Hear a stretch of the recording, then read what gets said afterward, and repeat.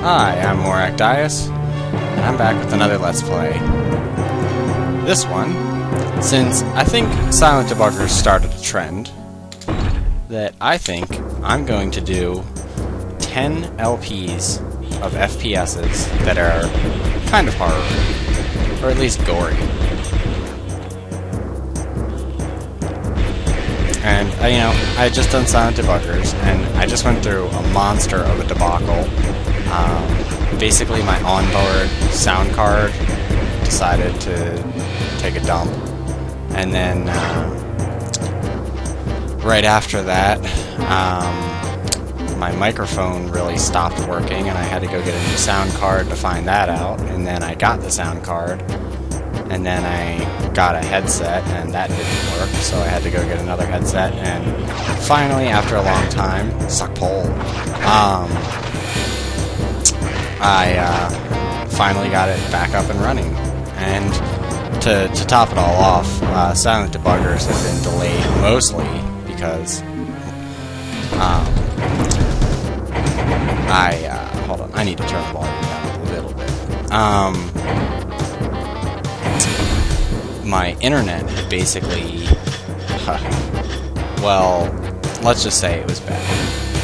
And I didn't have internet, and it was killing me because I didn't have internet. And, not uploading is usually kind of a pain. And I could get internet enough to, receive emails, but that was probably about it. And even then, my email kind of didn't really work with it. But on less technical notes in my, personal little blog, this is Heretic. Probably one of my favorite early first-person shooters. It and all of its sequels, even though I haven't had a chance to play Heretic 2, although I heard that it was better than Hexen 2, which Hexen 2 was pretty bad. But this one was basically made by Raven, which I guess is like a sister company to A Secret is Revealed. And I love these gauntlets. Sister company to ID, id Software, whatever. Suck lightning. But they added a few new things to the system that weren't implemented in Doom 2, which probably would have made it a lot better. Like the inventory system, which was really nice. But, So yeah, I'm gonna do a countdown to all 10 of them. I think Silent Debuggers is my number 10 on my classic FPSs that are kind of bizarre horror-y. Because honestly, I remember playing these, and they terrified me when I was younger. I was like, oh my god, an imp! And I originally was going to play them on DOSBox, but DOSBox has a lot of frame rate issues, and the gameplay is a little slower. But, I don't know, I looked up Z-Doom and got that, and that's like the greatest thing ever. I mean, if you have the old games, it's definitely worth a pickup. Pretty much because you can play, Doom, Doom 2, Heretic, Heretic and all of its sequels, except for Heretic 2 and Hexen 2. But, oh yeah, I forgot about this. But, it plays a much smoother with, like, modern controls and stuff. So it's actually a lot better. And a lot of the bugs that were in the original, like, its pickup rate, those are Death Knights, I believe. And, yeah, they throw axes, and the red ones really hurt. But I keep getting off topic, mostly because I'm so excited to actually be doing LPs again. It's been, like, killing me all this week, because I keep being like, well, my new headset will be here soon. And then, UPS screws up and can't find my freaking house, and I have to go, like, drive a half an hour to pick up, parts for my new computer. Because, well, October is my birthday month, if none of you didn't, or if any of you didn't know. So, yeah, I got a whole bunch of stuff for my computer. I got a new hard drive and, you know, all this stuff to, you know, help my LPs, because honestly, the special LP that I've been waiting to do, and now it's even more of a possibility, pretty much eats up all of the space on one of my hard drives. And, yeah. So, I got a new hard drive, and UPS screwed it up, and I had to drive like a half an hour to the UPS service center, and then the docs is complete. Then I ended up getting a headset, which my roommate slash girlfriend, who's going to be guest LP from time to time, she got me a headset for my birthday, and also took me out to a fabulous dinner. But I love his music. But so we got it, and they said that they couldn't find our address, and this was like 2 days after I had all my order problems, and like the dude didn't even knock on my door. He just kind of like came up and stuck the note and pieced out, kind of thing. And so yeah, I was kind of annoyed, and then I finally said, you know what, screw it, I'm going to Best Buy, and got a headset, tweaked around with it, and it finally works. So I'm hoping I'm a lot clearer than I was, but if there's any sound issues, let me know, like if I'm too quiet or anything. But yeah, imps. I hate those imps. They just like fly around and piss me off. I mean, other than the Cacodemon and the whatever Pain Elemental or whatever it is in Doom, they really didn't add many flying enemies. Like a flying boss would have been pretty cool, but you know, oh well. Anyway, the basic plot to this game is that there are, I think, like 4 of these Serpent Rider guys who go around from dimension to dimension, screwing things up. And the one who's screwing up this dimension is, I believe, Desparal.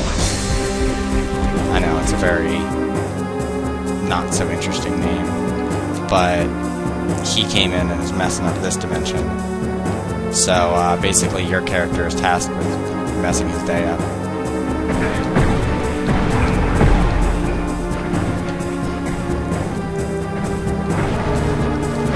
But I don't know, this game is a blast. You should definitely play it. It has all these features in Z-Doom where I can like play it online and all this stuff, but like, who's gonna be playing it? Like, who's gonna be playing this game that came out in like, I think, 1992? Who's gonna be playing that online, like in, what, 2010? I think not. Suck wand.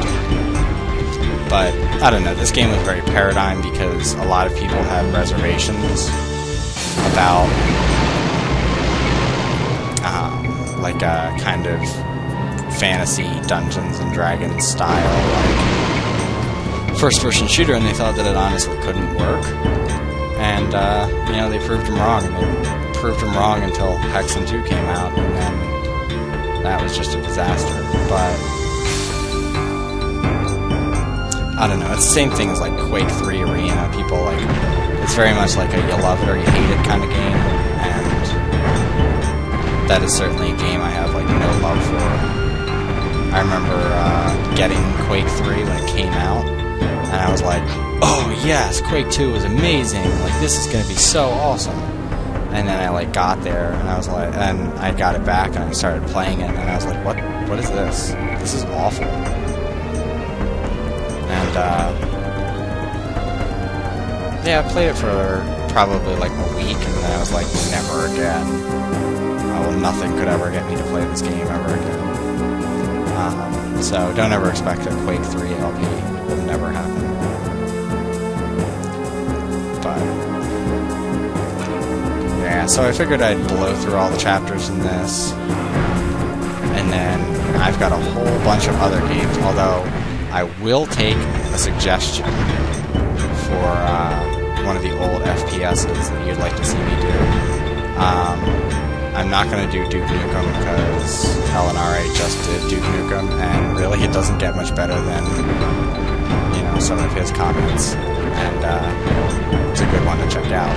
But anyway, yes. If you can think of any interesting one, I mean, there was one that I played that was really bizarre. It was a basic Doom clone, but it had like a med pack and all this weird stuff. And I remember there was no gore in it, but I remember it was a WAD because I remember it being able to be modified, and you could bring it in the Doom editor, and it wasn't Chex Quest, before anybody says.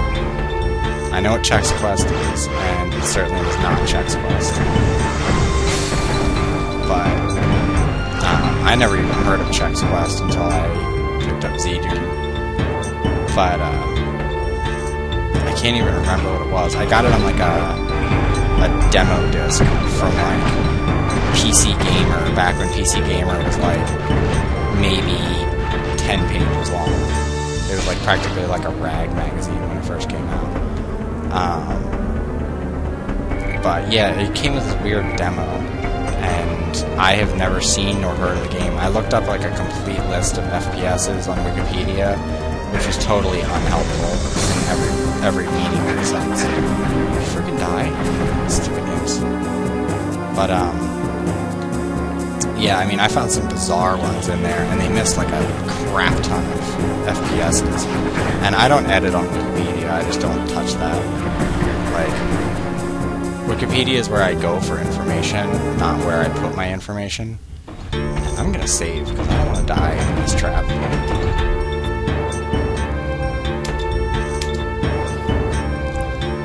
Let's go! Squashed. I know one of the LPs that I'm going to be doing, I'm going to be saving every like 12 seconds. I know it's going to be like kind of painful, but there's going to be a few moments in it, and there'll be lots of cursing, maybe a little crying. Hopefully not that much crying. Ugh.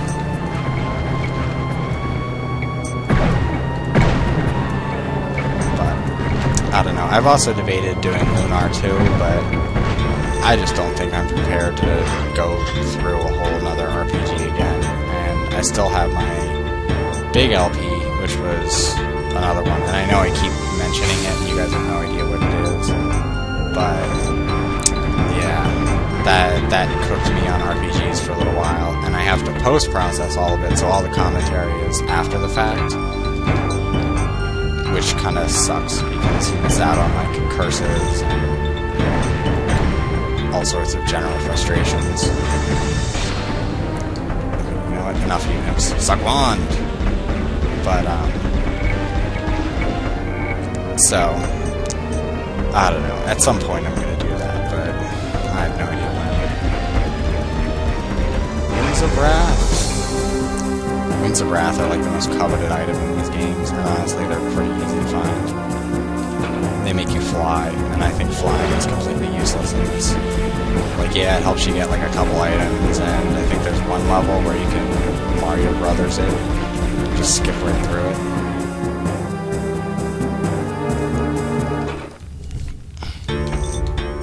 Like, I could probably fly up here and get this, but I could just come down here and hop on this platform and I'd be on it.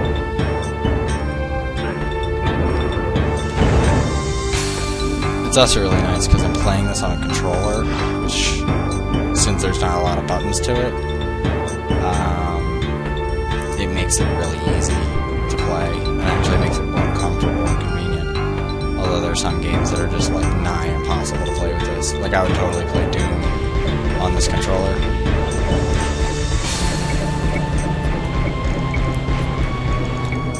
Alright, hopefully I can finish this up quick enough. At least get through this level. I probably can't. Yeah, stop beating me to death and die.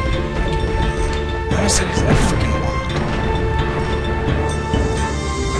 Nice try.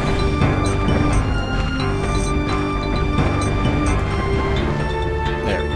Alright. Well, I'm gonna stop it right here. Floating golden skulls! And this has been morakdais for Let's Play Heretic. See you later.